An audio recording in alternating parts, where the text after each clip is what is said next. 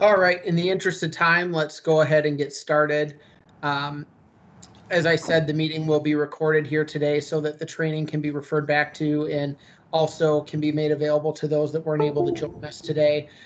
Just in order to keep things, I guess, quiet with as many people as on the call, that you mute your audio just so that there's no background noise that can come through or any feedback. We'd also like to ask everyone if they could to put their name and their organization they're representing into the chat. So if you don't know where that is, that should be on the top of your screen with a little bubble basically that says show conversation, and you should be able to click on that and type into the chat. Are people seeing that? Can I get any thumbs up? No? Okay. Someone mentioned that was an issue before. So Brenda, you have it? I see it, but it doesn't appear to be enabled actually. Got it. Okay. Well, then forget that, I guess. We will just have our team take attendance here of who's there, and then we'll keep a note on the record afterwards. So I will ask Rachel to take care of that for me. Actually. All right. Isabella, did you have something? No, Kathy can do it. She can download an attendance list since she organized the meeting, set it up. Got it. Perfect. So we can do it that way. Thank you, Isabella. Well, welcome everyone. Thanks for joining us this afternoon. We, after a year off, are coming back together for employer campaign coordinator training for United Way for the upcoming campaign season. We're excited to have you all here and tell you about some of the exciting updates and changes that we've had here at United Way and get you ready to run a successful campaign this year. So we'll do some quick introductions of our staff that are here that'll be going through the agenda with me. I'll start. My name is Andy Naborak. For those of you that don't know me, I'm the executive director here and joined United Way in late July of 2020. So I kind of came on in the midst of the campaign last year and am very much excited to launch a campaign that I had some involvement in ahead of time as well. So we've got some exciting things coming down the pipeline. I will next have Kathy introduce herself. Hi, I'm Kathy Cooper. I'm the operations director. Many of you have connected with me via email over the last couple of years. I've been at United Way in different roles for 5 years, and I look forward to working with all of you this campaign season. Great, thank you. And then Rachel. Hi everyone, I'm Rachel. I'm the Director of Marketing and Communications. I've been with United Way for about 8 months. I started back in October, and I'm really excited for this training, and I'll be talking about some campaign materials that are brand new later on. Thanks. Great, and we also have Isabella from our team on the call she's on the community impact side, and she's going to learn a little bit about how the campaigns work. So Isabella, just a quick introduction if you would. Hi everyone, I'm Isabel Hong. I am one of the Community Impact Directors here at United Way of the Greater Chippewa Valley. Been here since about November, so I'm just here to learn about employee campaigns. Great, thank you everyone. So you all should have received an agenda, and we have kind of an outline here as far as what we'd like to cover here today. The beginning part, as I noticed as I started to look at the agenda for this meeting, I sure have a lot of talking at the beginning, so apologize in advance for that. It's kind of the Andy show for the first half hour, but I'll try to move through our information quickly. And one of the things I'm excited about as we move forward is we've got some time built into the agenda for all of you to talk about what works well with your campaigns and have some idea sharing. And that was some feedback we got from previous sessions that we wanted to put into play. So I'll just start with talking a little bit about our community impact here at United Way. So some of you have been involved with United Way for a lot of years. Some of you may be in your first year helping with your company's campaign, but the concept of community impact has been in play here for about 6 years. And, you know, it's a concept that is very detailed, very complex. Sometimes people can be confused on it. So I have a story that I'd like to tell that kind of paints it in a relatively simple picture to talk about the work that United Way does. full disclosure, it's a little bit, I don't know if silly is the right word, but it's definitely fictional. So I'll read that to give a little bit of impact on what United Way does. So community impact can be a hard concept to wrap your mind around, as it differs greatly from United Way's traditional approach. To help illustrate how community impact can change our community's story, I'll kind of read this following story. So a villager is walking by the river early one morning. The villager looks out into the water and sees a baby floating down the river. Of course, the villager is horrified and races to the water, grabs the baby, and brings the baby back to shore. Of course, the baby's fine, which is great. Relieved, the villager looks back into the water and sees another baby floating down the river. The villager again dives into the water and rescues this baby as well. Once more, the villager looks into the water and now sees dozens of babies floating down the river. The villager calls out an alarm, and the entire village comes running to the river to rescue as many babies as they can before the water carries them away. This is a village that we would say is mobilized. Every villager is at the river trying to save the babies from the water. This village is improving lives. Many babies are being saved, but the babies keep coming because no one is going upstream to stop the ogre that is throwing them into the water in the first place. So the community impact approach would say, instead of just waiting down by the river to save the babies, United Way needs to gather a contingent of villagers to go upstream and stop the ogre. Otherwise, we'll be pulling the babies out of the water forever. So don't get us wrong, pulling the babies out of the water is essential. How can we live with ourselves if we don't try? But going upstream to redirect the ogre and put its energies to better use is how we create that lasting change in the conditions that are causing the nightmare that is beginning with the babies going down the river. So several years ago, in response to community needs, United Way embarked on a more proactive approach. United Way as a whole decided to really deal with that ogre rather than just that crisis moment. Most of the issues that our communities struggle with every day are very complex. It can go from substance abuse to poverty, lack of parenting skills, and positive mentors, just to name a few. The issues can't be addressed by only one organization or system. They're issues that take years, not months, to solve. So to improve those community conditions and make the greatest impact, United Way must deal with that ogre or the underlying issues that create these problems. Only when we begin to tackle them together can we achieve those results. So United Way's focus is now twofold: to continue to support the safety net services to ensure that most vulnerable citizens have their basic needs met, but also invest in programs to keep people from reaching that crisis point in their lives. So, we can't solve the region's problems on our own. It must be done in partnership with health and human service agencies, the business community, local government, education systems, neighborhoods, and other networks. So in the past, United Way's primary role in the community has been to meet a fundraising goal each year. That was our end. Today, our fundraising efforts are more of a means to an end rather than that end goal. So obviously that story is fictional, but it kind of paints a picture, and it paints that picture of, how United Way can work a little bit differently than some of those direct service organizations. So as I go through some of our impact, I'm going to relate back to the story to try to connect the dots for you, if you will. So I will share my screen here in just a moment and start with our 2021 playbook that I'd like to go through that talks about the 4 initiatives that we support here at United Way. All right, can everyone see that screen? No. Yes. Is it large enough? Okay, perfect. Thank you. A lot of head nods. So I'm going to scroll down here. So this document talks about all the initiatives that we support at United Way. So I'll start with our health initiative. You can see in the blue on the top, it talks about our bold goal, which is really to focus on mental health in the Chippewa Valley. And, relating back to that story, the mental health issue is dealing with that ogre. Mental health is an issue that our community faces that, if not treated, can lead to people having issues with basic needs. So mental health is part of that issue of creating that problem solving to deal with that root problem. So the bold goal is at the top, and we have program partners that are funded through United Way funds that really help meet that bold goal.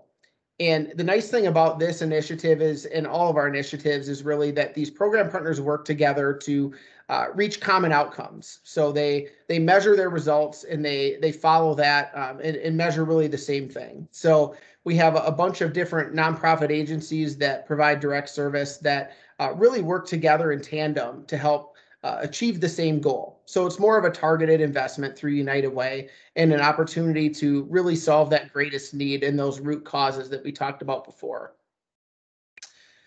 1/4 of our annual community investment of $1 million is invested in this health initiative, and you'll see that that's common throughout our 4 initiatives.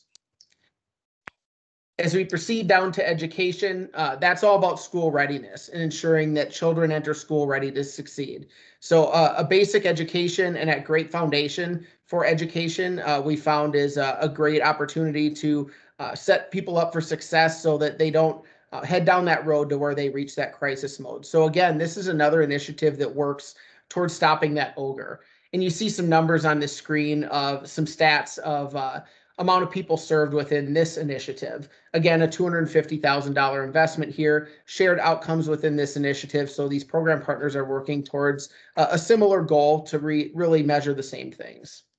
And you'll see there's a handful of program partners in this initiative. Our third initiative is financial stability, and this is really just allowing residents to be able to be self-sufficient. And this takes a couple different approaches. You know, it can be providing job skills training, job readiness for adults in the community, money management skills, providing to those adults. It also hits on, you know, the school age population as well, and trying to teach those money management skills at an early age. Again, so that when they get out into that world that, you know, they're not hitting that crisis mode. So again, this is another concept where we're dealing with that ogre that causes individuals to need our basic needs. And again, a $250,000 investment here. And finally, our basic needs initiative is the last thing. And now this is the initiative that focuses on, in the story, you know, pulling the babies out of the water. At this point, there's, you know, bad things that have happened and root causes that haven't been addressed. And it's in crisis mode, and we're trying to just save people. And, you know, there's a portion of this that is needed in the community as well. So 1/4 of our annual community investment focuses on basic needs. Instead of shared outcomes with this initiative, we look at outputs. So we look at how many people are helped, how many people are served, and you can see some of those numbers on the screen as well. And the bold goal here is in red. So again, all these program partners are working towards, you know, that same bold goal of providing access to food, shelter, and medical care. So that's that crisis mode situation. And if we are successful within our initiatives, you know, hopefully we're moving that needle to where, you know, if we're dealing with those root causes, then the demand or need for those basic needs is not as great as it would have been otherwise. So scrolling down to the last page here, we look at our funded programs, and I've talked a little bit about how we've invested $250,000 in each initiative, so it's $1 million per year. I'll make this slightly larger here. So we talk about our $1 million per year community investment. What we don't talk about is the amount of applications that we're not able to fund because of lack of resources. So if you see the graph in the top left, the red is what we fund, that's the $1 million. The blue is what our unmet community needs. So applications that are given to us that we are not able to fund because of lack of resources, and that's 1.3 million. You look at the graph just below it, and the yellow represents the percentage of our expense that goes to community impact. The red is fundraising, and the blue is administrative. And a question we get commonly is, how do we get more of our donor dollars to go to that yellow section, to that community impact? And what we found is the greatest way to grow community impact and grow that percentage is really to grow in fundraising, grow in impact, and have more resources in order to fund more programs. So you see the graphs on the right. If we had the resources to fund all $2.3 million in community investment annually, that graph on the bottom looks a lot more yellow. So, you know, as far as looking at getting more of those donor dollars out in our community, that's really a good illustration of how to do that. So you look at these 4 initiatives, the bold goals, and all the work that we do, and that's a lot of people. So you wonder, how do you narrow that down? $1 million sounds like a lot of money. It's not when you look at an entire region of Eau Claire and Chippewa counties and everyone that lives here. So we need to focus our efforts. And the way that we do that is with the Alice report. So as I switch over to this screen, the ALICE report is a report put out by United Way every couple years. And really what it is it's an acronym standing for Asset Limited, Income Constrained, and Employed. So a lot of federal funding is provided to those that are at the poverty level and below in our communities. There's a difference between the poverty level and what you need to have basic needs met. So be able to pay your monthly bills. And that gap is really what we see as the ALICE population. So this report is a data-driven report that determines, what that level is in each community across, United Way's footprint of what is that ALICE threshold. So that minimum amount that an individual or a family needs in order to cover, their basic cost of living. And so really what that measures is those households within our region that are on basically the brink of financial insecurity. And so we look at that and you think of how many households in this area kind of meet that need. And as I scroll down here, I'll show some graphs and I will zoom in on this. But Eau Claire and Chippewa County are measured differently, of course, with different data.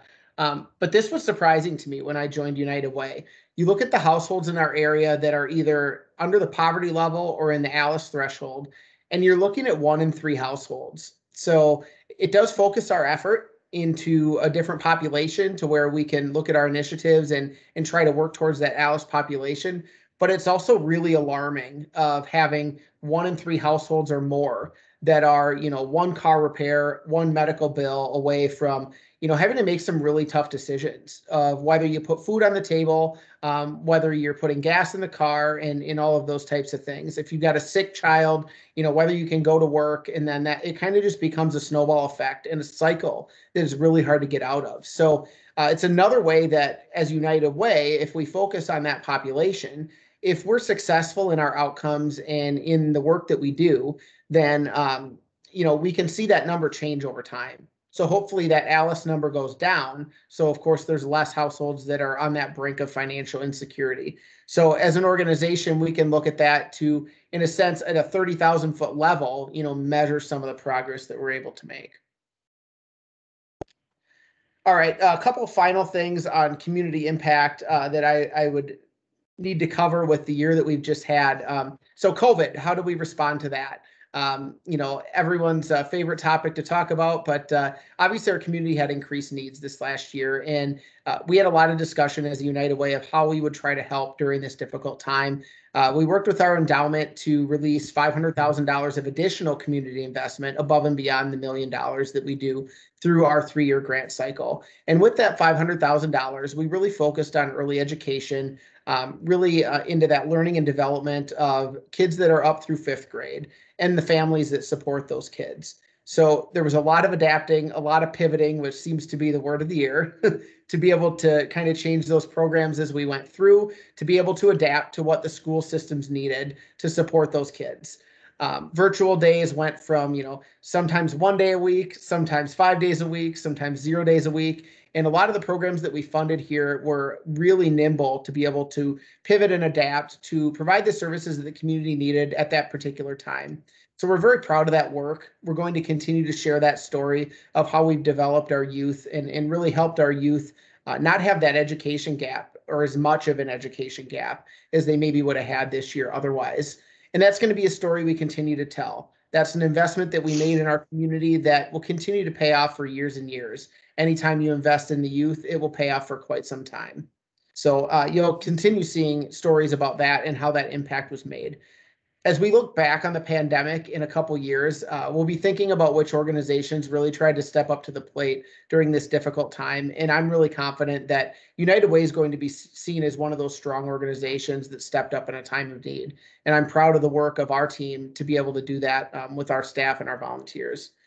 In addition to those COVID grants, we extended our grant cycle for our 3-year grant cycle to a 4th year to give our program partners some opportunity to have some financial certainty during a year that was very uncertain, anything but certain, I would say.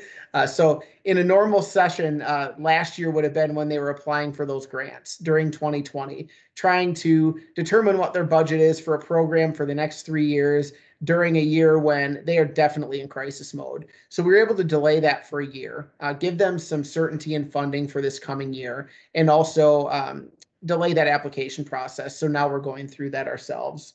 We also gave some budget flexibility to them so they could spend their United Way dollars a little bit differently than what they outlined in their budget. What they planned at the beginning of the 3-year cycle was not reality in 2020. So we showed our ability to be nimble as well and step up to them during a time of need. Finally, there's some additional impact that we made this year and some things that we really hope to continue growing within our community partnerships. Some of you may have seen we had a partnership with WEAU and some other community organizations for a diaper drive recently this spring to really fill an area of need in our community. And while United Way isn't the ones delivering the diapers or collecting the diapers or doing any of those types of things, we are approached with this idea of trying to collect diapers in our community.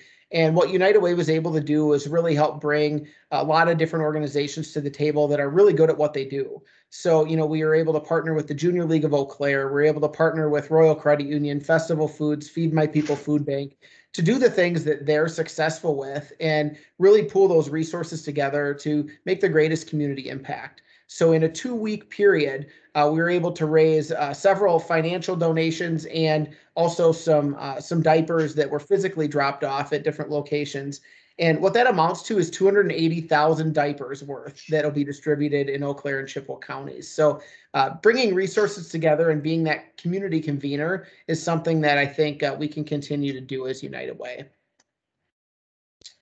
All right, I'll stop sharing here. So I'm going to pivot a little bit here and talk a little bit about our campaign this last year. So in our 2020 campaign, everything was different, much like many of you in your organizations running day to day. We're accustomed to meeting with companies in person. We're accustomed to meeting with all of you in person. We're accustomed to large campaign kickoffs where we can speak to your teams, bring in program partners, and really share the great work that we're doing. Well, none of that existed last year for obvious reasons. Everything was virtual. Any sort of communication with your companies and our donor base was through a computer screen, much like this. So that provided some challenges. There were very few kickoffs that we're able to have, very few special events. So those things that your employees maybe enjoyed to do, contributing and being able to wear jeans on a Friday, or other different contests that you had within your office. A lot of those things went away because of COVID and because of what happened this last year. We did see a decrease in donations of about 10% during 2020. So we did take a hit, just like a lot of other companies and organizations. One thing that we talked about as we went through some conversations about our community investment of what could go out is, okay, do we need to lessen what we provide the community because of this decrease in donations? And as a board, we had a lot of discussions about it. And, again, we came back to the point of really wanting to come out of COVID strong. We're really encouraged that we're going to have a rebounding campaign this year, being a little bit more in person, which I'll talk about again later. And, really just getting more in front of people and having them continue to help us with our work. So we wanted to stay strong, continue to invest $1 million in the 4th year of our grant cycle, and then also with the next 3-year cycle that we are undergoing here. As we pivot to 2021 and our new campaign, we're really going to need the help of our campaigns to help keep our promises and really deliver on that community investment that we said we would make. So that's where all of you come in. The ECCs are very important in that work. Telling our story is very important in our work. And you can't all tell our story if we don't tell you our story. So that's part of what this is about, trying to create new and creative ways to generate successful campaigns to really help our community. So to really be able to continue helping them. The initiatives that we work with, while there's always been a demand for it, it's even more so coming out of COVID. So those needs are going to be there, and they're going to continue to grow, unfortunately, as we all get into that COVID recovery phase. We have looked at a couple different things to try to improve internally our processes and how we can better support you. So we are trying to implement some more goal setting within the campaigns, and we'll talk about that a little bit more. We'll encourage you to set goals within your campaigns. Once you reach them, because we know you all will, then we can brag about you. People aren't great at bragging about themselves, but I'd like us to be able to brag about the work that you're doing for your community to really help. As a campaign, we set goals for this year. A lot of times you'd set a goal up here and really challenge yourself to meet it. We tried to be a little bit modest in our goals this year and tried to relate it back a little bit more to our 2019 campaign. So after that, a little bit of a setback last year for obvious reasons, we hope to get back to where we were pre-COVID. And that's what we're trying to do this year as an organization as a whole. So we have some tools to accomplish those goals, and I will kind of move into that here. I mentioned in-person meetings and being all virtual last year. So we've had some initial CEO calls with companies or campaign meetings with everyone, and a lot of them have been in person. If you haven't received a call yet from one of our campaign cabinet members, expect that soon. If you'd like to set up a meeting and you haven't heard from them yet, feel free to reach out to me. I'm happy to help you schedule that. But we'd like to have those meetings in person. And one little change or adjustment that we've made this year is we'd like to try to include not only that key decision maker at your organization, but also you as the employer campaign coordinator together. So we can have that meeting, talk about strategy of your campaign, get some feedback, see what your goals might want to be for this coming year, and then get that into us at a later date to be able to run a successful campaign. Kickoffs is the next thing. So we did maybe 5, I would say, at most last year, and they were all again in this setting. So we hope to have those in person this year, and we really find that to be impactful for many reasons. First of all, you can hear from a program partner and some of the work that we're funding throughout our community. You can hear from us and hear our story and hear, what we've done in this past year to really help our community. And it just gives an opportunity for, your employees to ask questions of us and really try to feel supported by United Way, to have a really strong campaign and hear about how we're supporting our community. All right, just a couple more and I'm done talking at you. So as far as the information sheet and the goals that I talked about, I'm going to share my screen again. If you bear with me for just a second. Some of you that have already had meetings with us have probably seen this. Can you see my screen? Yes, okay. So we just have a few categories here that we wanted to include on this information sheet. So it's a fillable PDF. We can send it to you in an email. If you have an in-person meeting with us, we will give you this as well. So we look at total campaign. This 2020 column here will be filled in for you. So your total campaign, your percentage participation, and your sponsorship. And then you have your 2021 goals if you'd like to fill that in as well. Again, we want to be able to track progress and be able to brag about you, and that's part of why that we put this in place. We'd also like to get a good projection of where we're going to be as far as our campaign goes. Just like many of you, there was a lot of uncertainty for us of where campaigns were going to come in. We had a little bit of a track record from previous years, and looking into 2020, we didn't quite have that. We'd like to make sure we update the number of employees you have. I look at the 5-year history of some of your companies, and it's been the exact same for the last 5 years. I know that's probably not the case, so we want to make sure we have updated numbers there. Corporate pledges. Those of you that ran in-person campaigns with paper pledge forms in the past, you had a corporate pledge card that you got with your pledge forms. So when you turned in your pledge forms, you would maybe make a corporate pledge as well. Last year, with most companies going to ePledge, we realized when we looked at corporate donations far into the campaign that, we didn't really have a method to collect that. And so why are corporate pledges down so much? Well, because we had ePledge and there was no method to collect that pledge. So this is our solution. We can collect that ahead of time. Of if you look to make a corporate pledge, whether it's a flat rate contribution down here where you can enter your amount, or a match of employee gifts, you can note that on here. If it's other, maybe it's 30%. I don't know why there'd be maybe an odd number, but if it's 30% match, just communicate that to us and we can put it in our system.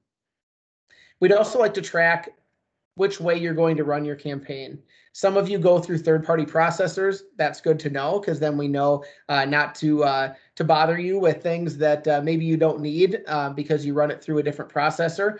If you're using paper pledge forms, ePledge, or a combination of both, you can check both boxes or one of the two, and then we know how to best support you. We have a couple of employee incentives. Again, we'll talk about that as we move forward here in this training, but you can mark some areas that maybe you have employee incentives involved in your campaign. Some of you do that, some of you don't. hopefully we'll hear some great ideas of how some companies are having employee incentives to give, and that is an opportunity to check some boxes there as well. And then pace setters, we have those collected where all the campaign materials and pledges are in by the end of August. We haven't promoted this incredibly well over the last recent years, and we're looking to help bring that back because, you know, if there's companies that want to be a pace setter, we want to make a big deal of that at our Day of Caring event in September that you're all likely aware of, and have a big kickoff. Now, a big in-person indoor gathering in 2021 is probably not realistic, nor is it smart, but I think it will come back in 2022. So those of you that want to be a pace setter company as you move forward, if that fits your company calendar, we can help kind of brag about you again with that Day of Caring event in front of 1,000 volunteers. Last thing I'm going to discuss, and then I will hand it off to my lovely staff, is timeline and checklists that we developed this year. So some of you have run campaigns for a long time and you may not need this, but there's some key dates on here, and I think it's a nice reminder for anyone, no matter how long you've run a campaign.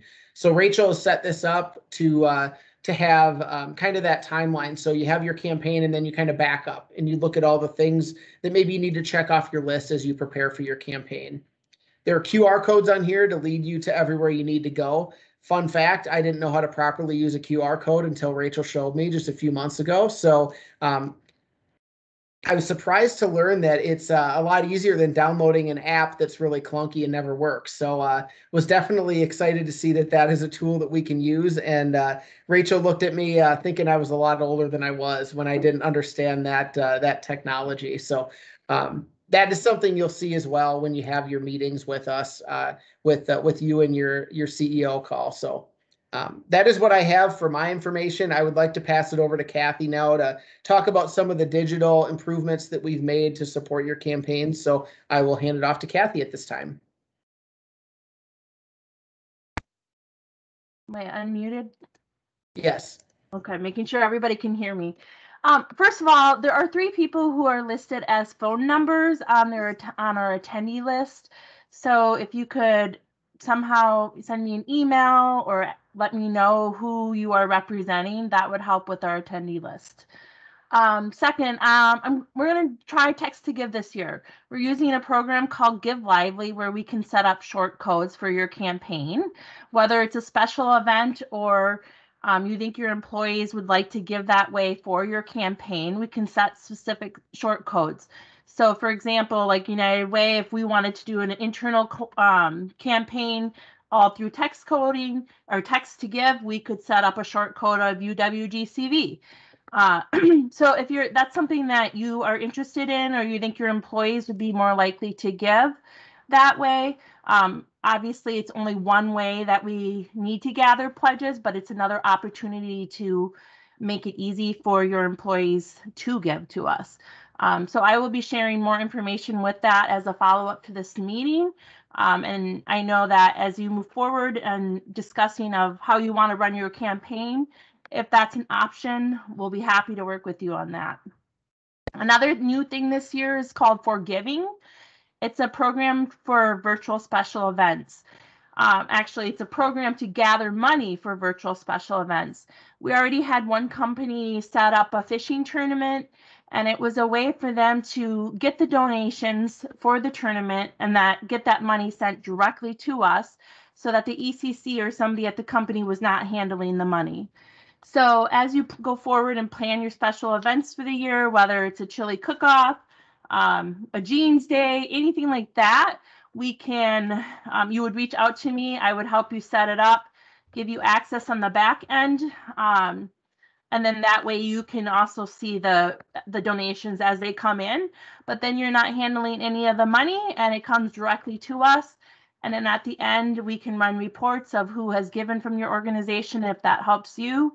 But that's something we need to set up on our end. So like I said, you would reach out to me if you were interested in setting that up.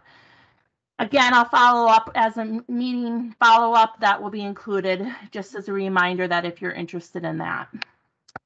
And the last thing I wanted to share, I'm going to share my screen on it, is this is new this year. We have, if I can find it. Can you see that? It's ECC recognition. I mentioned, I believe we talked to some about this in the email, but this year we're really trying to recognize all the hard work that you guys do for your organizations. Without you, it's very hard for us to coordinate with your employees and to raise money on our behalf. So this year we have some incentives per se to encourage you to be actively participating in our campaign. If you'll notice on the screen, there's, well, you can be entered to win a $100 Quick Trip card or a $50 Quick Trip gift card. To be entered into either, you do have to attend for the 4 major starred items.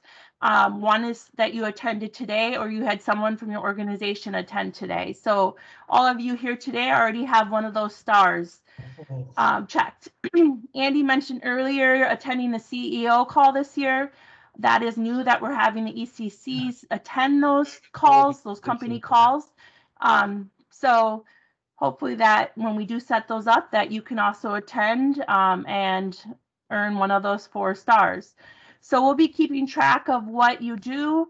And then at the end of the campaign season or towards the end of the campaign season, we'll do a drawing for the gift cards. Any questions on that?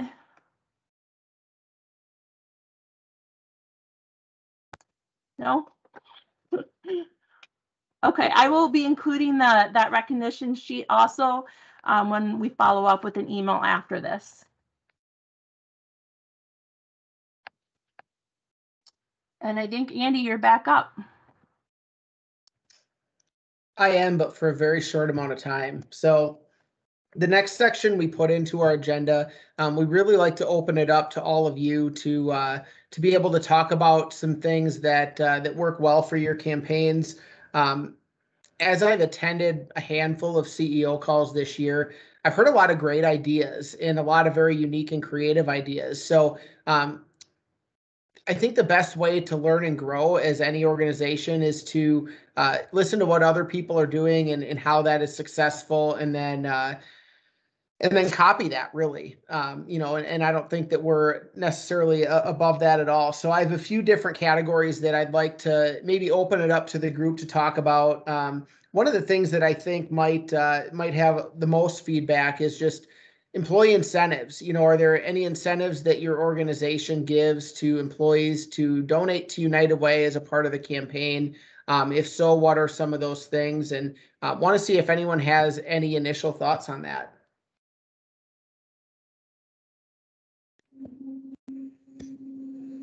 Andy, I'll take this. This is Tiffany from Lining Googles. So I'll just give everybody kind of a rundown of what's been working for us here. As you know, we do plenty of events throughout the year. So to add on to that, it's kind of hard for us to find the time to get out and do events to try and raise money. We were very successful in 2019 having a golf outing that we put on and raised a great amount of money for United Way.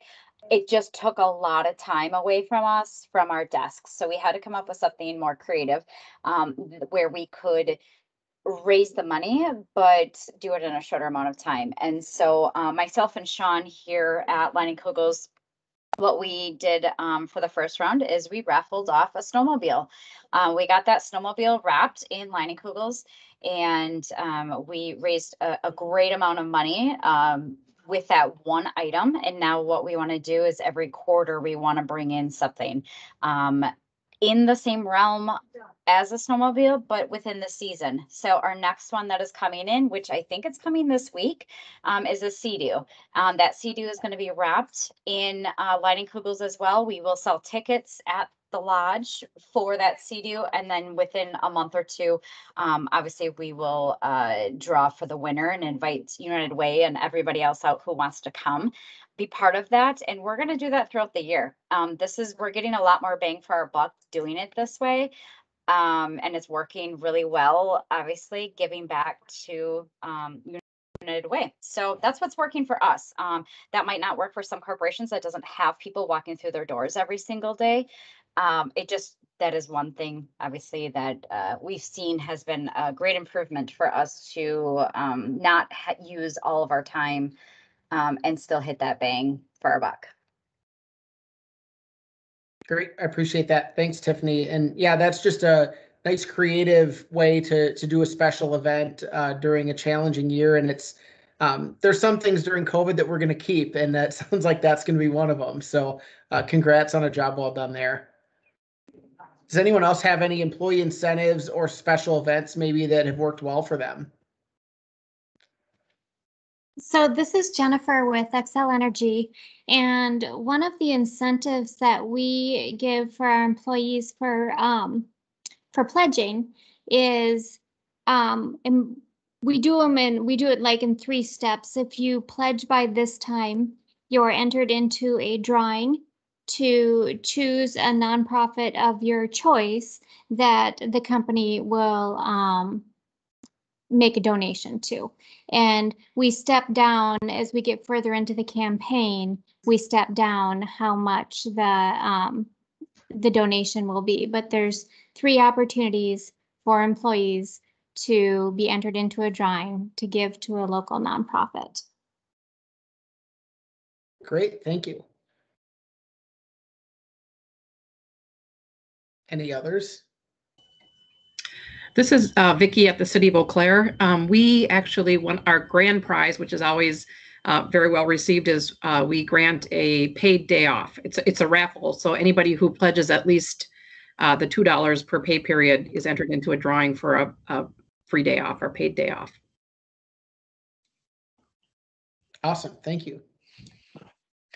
My name is Shelley from Great Lakes, and we, especially last year, we do silent auctions, but we did them all online last year, which was very fun and interesting as people were bidding, trying to outbid one another kind of thing. And we give part of that online auction too is paid days off. People put together and donate baskets of different kinds of, fun baskets and those kinds of things. So we had a lot of fun with it, especially last year with the new, not in person. So doing it online was a lot of fun.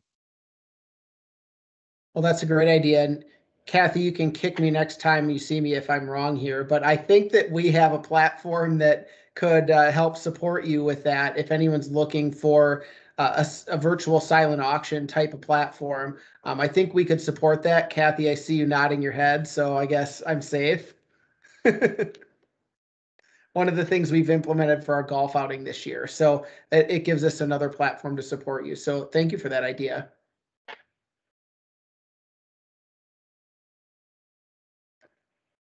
Any others on special event or employee incentives? Tiffany back here at Lining Kugels. I do a kickoff here on the grounds for the employees.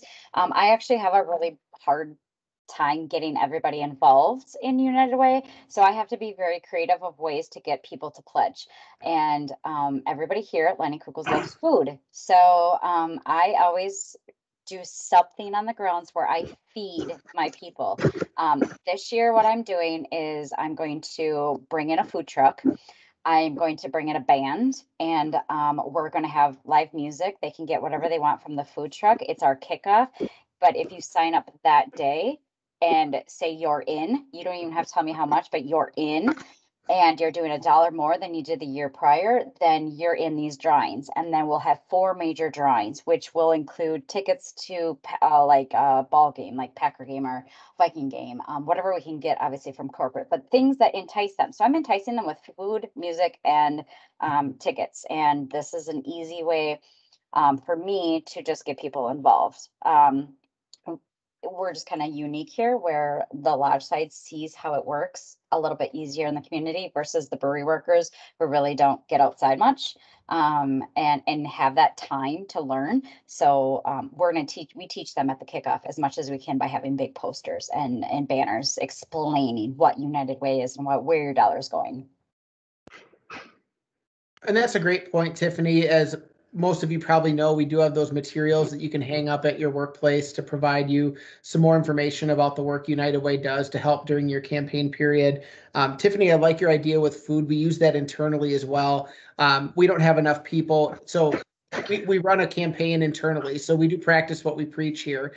And one of the incentives that I created this year was if we had 100% participation, that everyone would get a lunch on me, basically. So with 7 people, I don't know that we could entice a food truck, but we've kind of put off the lunch until post-COVID. So conveniently now with summer hours, we can do a Friday lunch, and it's technically the weekend. So they'll squeeze another few dollars out of me for what I call a weekend beverage that they can have with their lunch. So we did achieve 100% participation, and we were able to do that with the food, and paid time off works well here as well. I set the minimum, of course, at a higher level to ensure that if you were going to get any time off, that you were going to make a nice contribution to United Way. And gosh, it worked. So it was great. This is Karen with Premium Waters. What we do here is we have 2 different incentives that we do. The first one is that we take the top 4 contributors during that campaign as a percentage of their hourly wage. So it's fair across the board. And those 4 people get to be the Premium Waters golf team at the United Way Golf Outing the following year, and get the day off for free and go and enjoy themselves for the whole day. And then separate from that, for everybody else that gave at least $2, they get entered into a drawing for a free day off with pay. So that seems to work well. It keeps our core group at least coming back. The people want to go golfing, so that's a good thing. Absolutely. That's a great idea. And you kind of support United Way on both sides. So of course, that's music to my ears. So thank you for that. Right. You're welcome. Other ideas? This is Jen with Eau Claire County. A couple other ideas that haven't already been said. We did an email bingo. Since everyone was virtual, it worked out best. We sent out a bingo number, 1 to 2 numbers a day. People had to buy the cards, and it was kind of a fun way. So we had people buying more cards as the week went on and wanting to get in on the game. So it was a fun way to raise money that way virtually. We've also in the past done lunch with cousin subs. So they would give us these lunches for $5, and then we would charge $7. So that was always fun surrounding food. And then we've expanded our jeans day to jeans week. And that's been a nice option for people to choose which day of the week to wear jeans or to wear them all week if they can. So a couple other ideas on our end. Great. Thank you. I have a couple others that I've heard of that I'll just throw out, not our incentives, but things that other organizations have done. I heard of one organization that if someone gave at a leadership level, so that's $500 or more annually, they got an opportunity to go out to dinner with the CEO of that company. So the CEO took out all leadership level donors for a dinner, which is nice. It's kind of centered around the food as well. But the particular individual that told me about that incentive was a younger professional earlier in her career.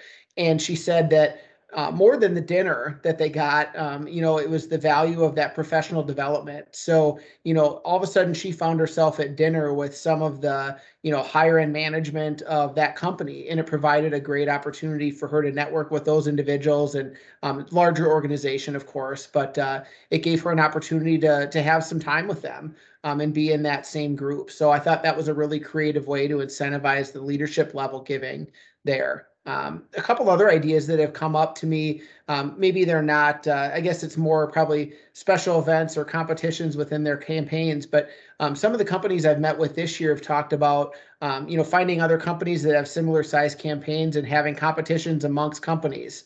So, there's some sort of prize for the company that raises more money for their United Way campaign than the competing company. So, there were ideas thrown out of, like a bank president of, say 2 banks, and the losing bank, the bank president have to grill out for the other bank's employees in their parking lot. So, kind of a fun way to earn some bragging rights there within industries.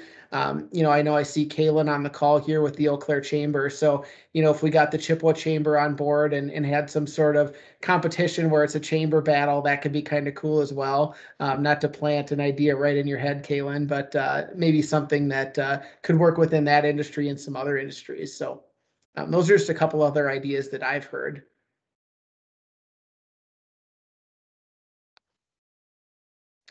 Along with that, Go ahead. I was just going to say our new Forgiving program or platform that we have for special events, you can set up different teams within that platform. So each of you could set up a goal.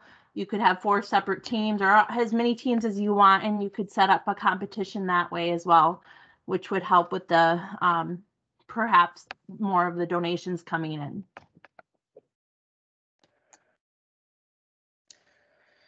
I have a couple other maybe just more general questions for this group, just to get a better sense for how everyone's run their campaign. So has anyone had any success or done any goal setting with, setting a campaign goal and incentivizing employees to hit that goal in the past? Has that been anything that's been done by anyone?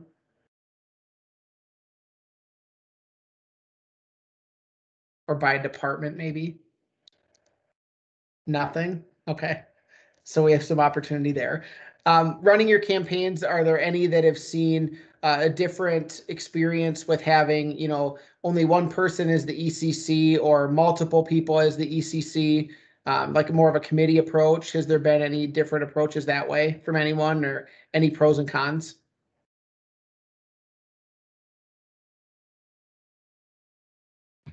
All right. Crickets. Hey, Andy. Yes. This is Vanessa from Mayo Clinic.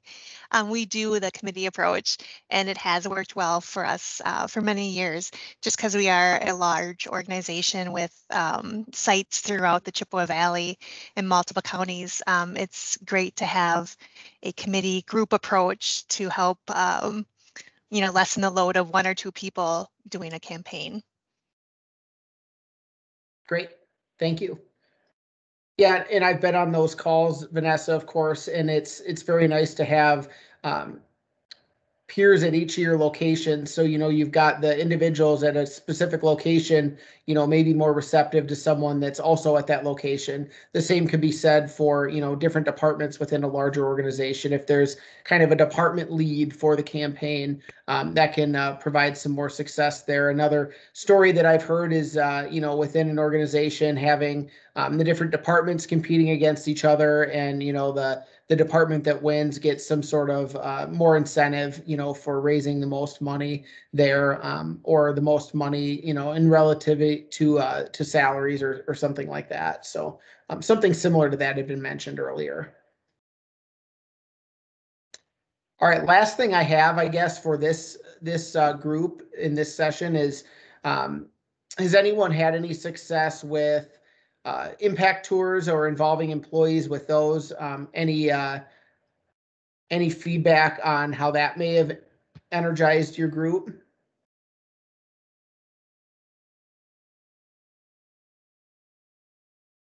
Has anyone been on an impact tour that can speak to it? Hey, this is Jen from HIPSH, and we've done a number of impact tours. And when we do an impact tour, then we usually bring those employees back into kind of a big meeting, and they share that experience with all the rest of the employees, and that seems to go really well. Great. Thank you. That's a great way to use it. And this is Jennifer with Excel Energy. And we, last year, clearly we did not do any impact tours, but in previous years we had, and it was really, really helpful in showing the employees what a donation to United Way means. So definitely very, very useful, and we'd like to be able to do them again sometime. More to come on that. So we'll talk about that before we finish the day. Any other impact tour comments? Hey, Andy, it's Kathy Hatley with E.O. Johnson. On the impact tours, because I know it pulls on people's heartstrings a lot, because I've had groups on part of those.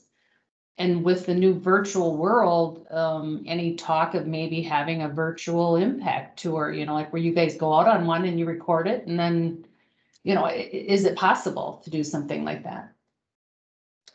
Great question. And Kathy, I don't remember if that came out of your CEO call or if that was a different one, but I have had that question asked to me this year. I certainly think it is possible.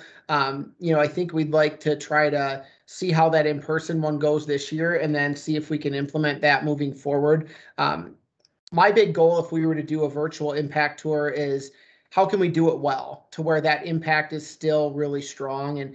And I think some of that impact is from being there physically. So having been new to the organization myself, I'd like to get a year of seeing how it runs this year and getting some ideas there to see if that can be similarly effective.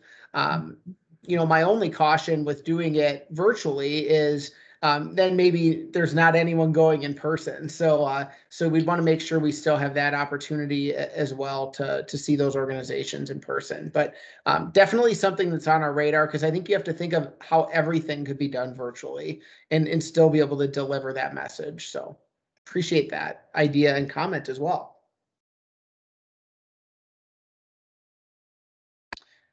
I did see I have one more point that I have failed to hit on yet. So Tiffany, you mentioned something about, what you do for your kickoff, and appreciate your feedback there of what Liney's does. Does anyone else have any creative things they've done for their campaign kickoff that have really helped drum up some supporter excitement within your teams? This is Tammy from Marshfield Clinic, and we actually, for Oktoberfest, we sold pretzels along with, getting some bottle coolers from Liney's, and included that, and included their name and stuff on our package of pretzels and cheese, and sold those. And we did okay. I mean, for being a smaller area, we didn't do too bad. Great, thank you. Yeah, and we also had our CAO in I don't know how to say that, Lederhauser, in the cafeteria. So that was kind of fun. Oh yeah, that's always fun. Any other ideas or stories to share on how your kickoffs have gone?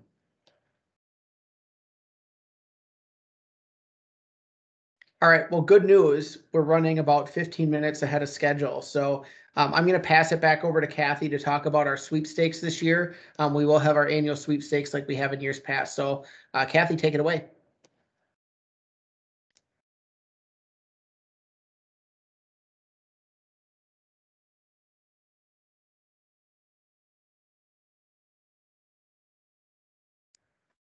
Kathy, you're muted.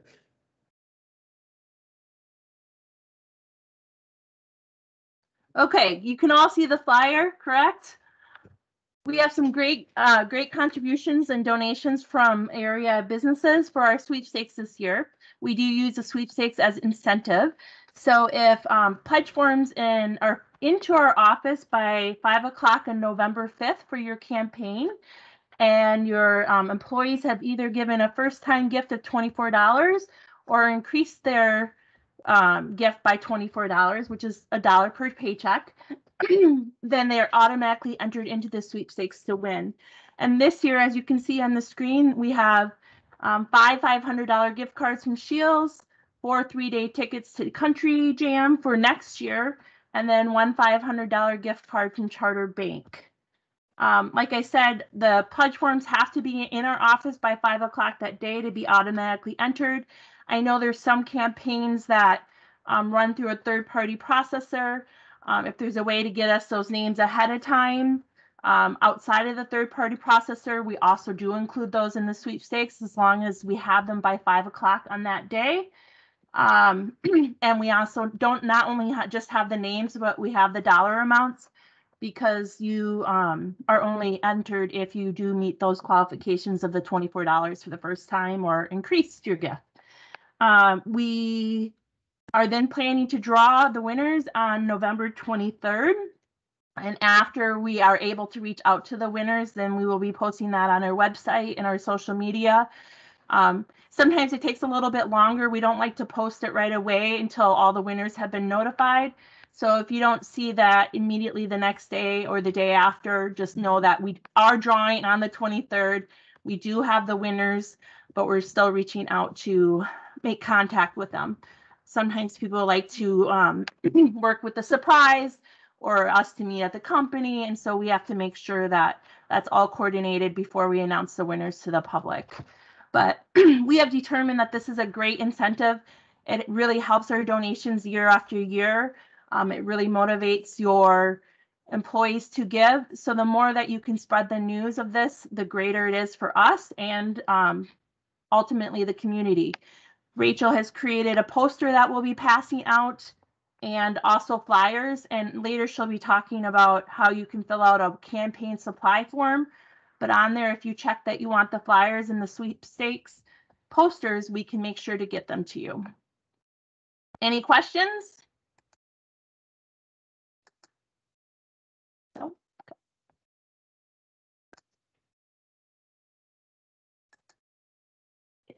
That's it for me.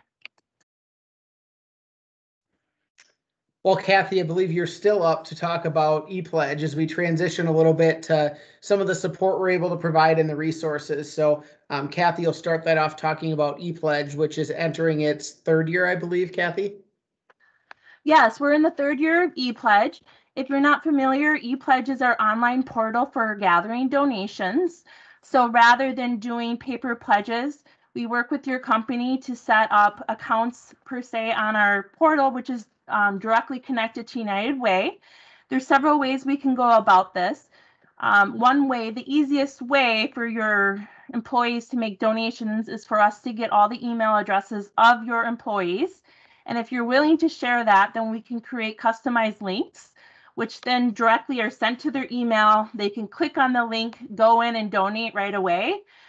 The one benefit to this is there's not those extra steps. It takes them right into the portal where they can choose to donate. They can see their past history.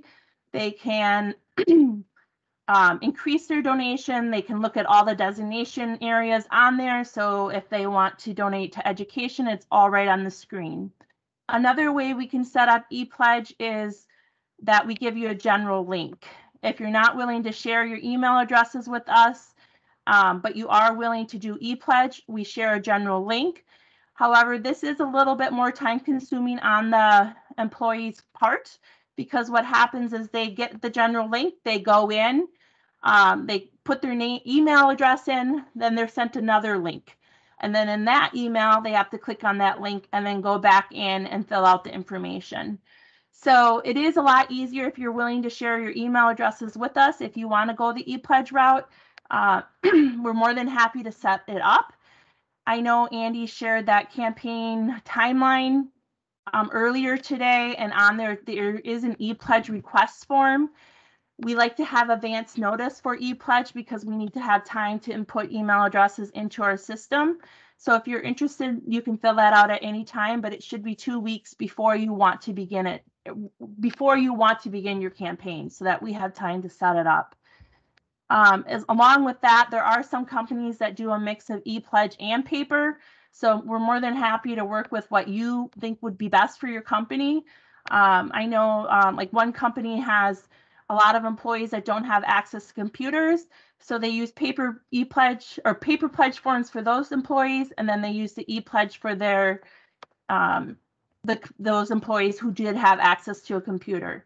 We are more than happy to work with you in the way that you want to do it and the way you think that will make it easiest for your employees to donate. So if you have any questions about ePledge, please reach out to me or Andy or any of the team, and I will be taking the lead on ePledge. So you can email me directly, but if you, for some reason, email the other ones, they'll get it to me. But another benefit to ePledge is that the employee campaign coordinator or whoever is setting it up in your company can have access to that site, so they can go on the back end and see all the reports and see all the donations as they're coming in as well, should you choose to do that. So I hope to hear from you soon. Like Andy said, this is our third year. The first year we started with 5 companies. I don't remember the exact number for last year. quite a big jump from last year, and we're hoping to see even a bigger jump this year. And just to maybe make a quick note on that process of how it's different from last year, some of you, may have worked through Melissa Maxwell, who used to be the Director of Resource Development here for ePledge. That always would funnel through to Kathy and then back to Melissa and back to you. And we quickly had the question of, why the heck is that going through so many channels to really delay communication? So this year, we're going to send you right to the source with Kathy. If you're doing anything with ePledge, it's going to go right to her. She's our expert on that, and she will take care of you in a very quick fashion. So I think it'll improve our efficiency and service to you as you're running your campaigns. One quick question I have, if we just set up ePledge last year, is it all set up again this year, or do we need to look at an update? Because I'm sure we've had employees leave and employees hired. You would definitely send us a new updated list, because we remove access for people who every year we remove the web access because then the campaign's over, and we want to make sure that your new employees do have access. So yes, if you're running it again, we would need an updated list of employees. Other questions on ePledge? All right. I would like to turn it over to Rachel now to talk through campaign materials, where you can find them, what's there, what she's put together. So Rachel, take it away. Okay, hi everyone. So I'm going to be showing you some of the new campaign materials and where you can find that. Can you all see my screen? I can't see the head nods. Okay, so you go to our website, uwgcv.org, and then you'll be brought to this page when you go there. And then you're going to click on Workplace Campaign and go down to Campaign Materials. And then you'll notice at the top, if you have any questions or anything, here's our number and here's the email that you can email if you have any specific questions. And then right here, if you click on this, it brings you to a page where you can submit a campaign material request and fill out your company name, all of this information, and how many of each handout that you need. And then you can go ahead and submit that. Then if we go back to the materials page, some of you have maybe already seen some of these materials, but all of them are brand new for this campaign season. So at the top, going back to the campaign timeline and checklist, the campaign information sheet. If you download this one is fillable.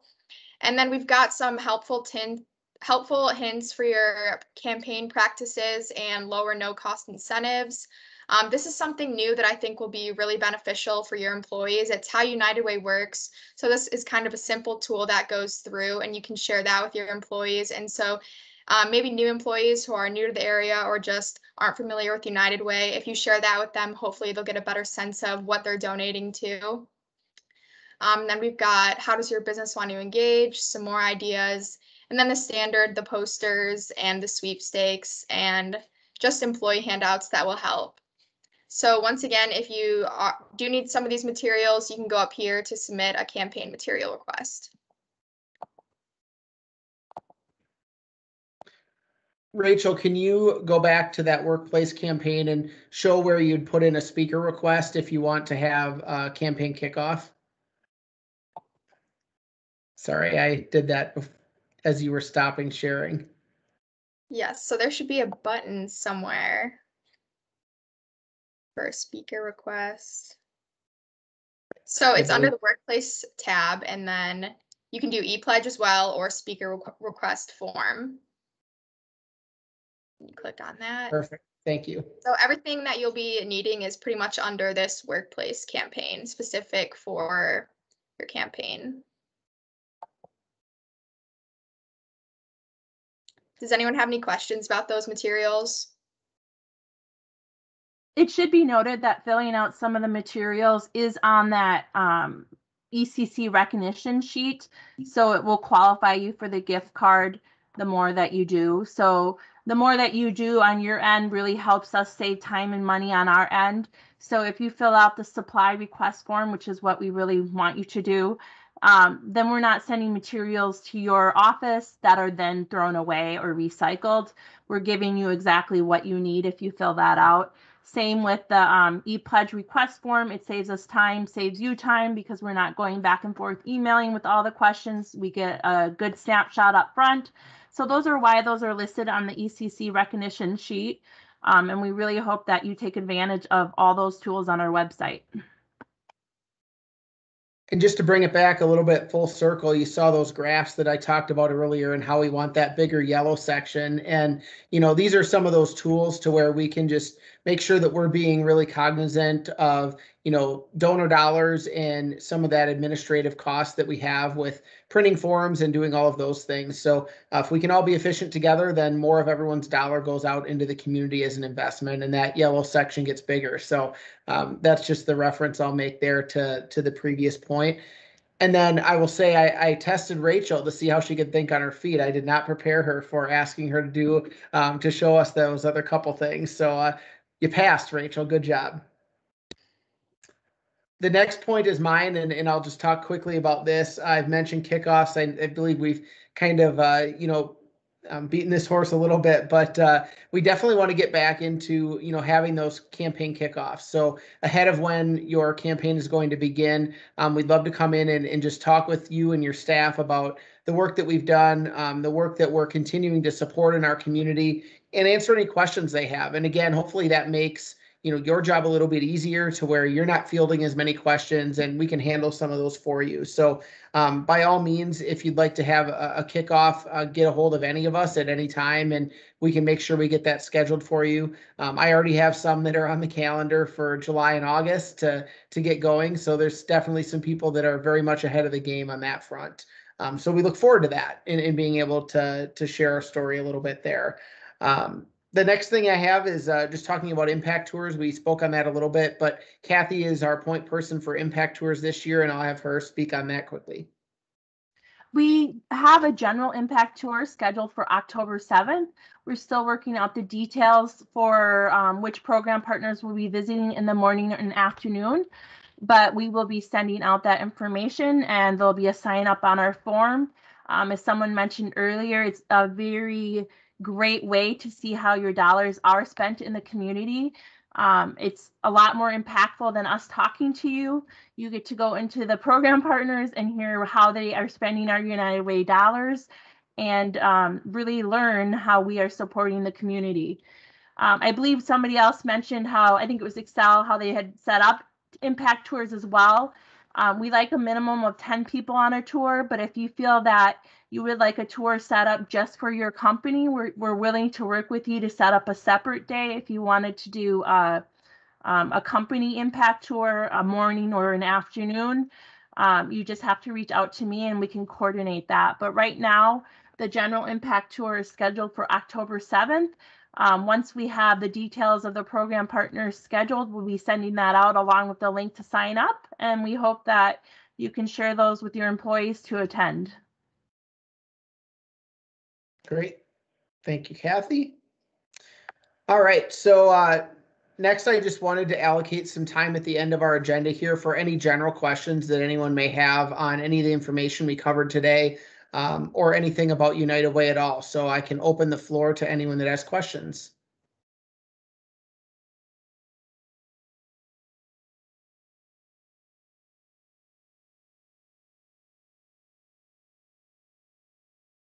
All right, I'm hearing none. So looks like we're going to give you some time back on your schedule today, which is great. I just want to thank everyone for coming. I know that, you know, we haven't had this many people as part of our ECC training ever in the past. So it's fantastic that, you know, we've got that great start to our campaign. Those of you that participated in our group discussion here and idea sharing, thank you very much for sharing those ideas. We'd like to continue to incorporate that into our training year after year. So if you have any feedback on that platform and how we might do that better in future years, feel free to let us know. We're always looking to try to improve this training and make it more beneficial for you. So send all the positive comments to me and all the negative comments to Kathy, and that's how that'll work. But I guess if no one has any final questions, again, thank you for your time, and we appreciate you coming and your support of United Way. Thank you. Thank you. Thanks, Andy and team. Thank you. Thank you. Thank you. Thank you.